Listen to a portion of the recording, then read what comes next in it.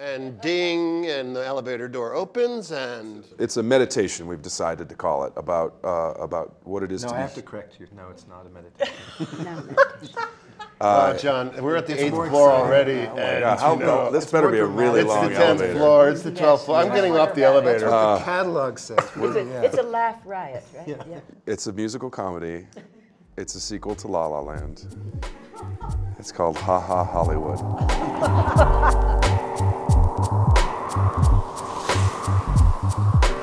It's about memory, and it's about loss, and it's about relationships, and it's about what it is in us to be human. And it looks at it from a very interesting perspective, which is through the lens of technology and artificial intelligence. And can we use that to help us be more human? It certainly deals with loss of memory, of parts of oneself altogether, but it also calls upon recreating, who are we? Who were we? There's a lot of conversation to be had after this film, because in a lot of ways the Prime could be a really useful tool for someone that's losing their memory. Mm-hmm. But at the same time, it could be a very dangerous thing to moving on. Jon, playing a hologram, did you act differently? Anything that you did that you wouldn't normally do? Well, I tried to be much more transparent. The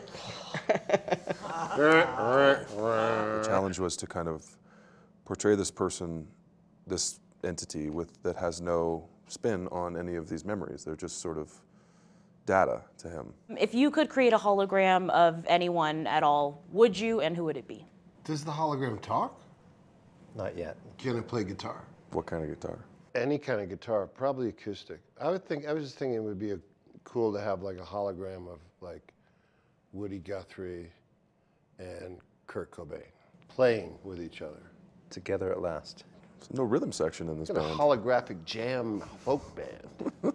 What's something you're thinking about differently after being in this project? I'm thinking about Tim differently. I've known him for a very long time, but I just like him more now.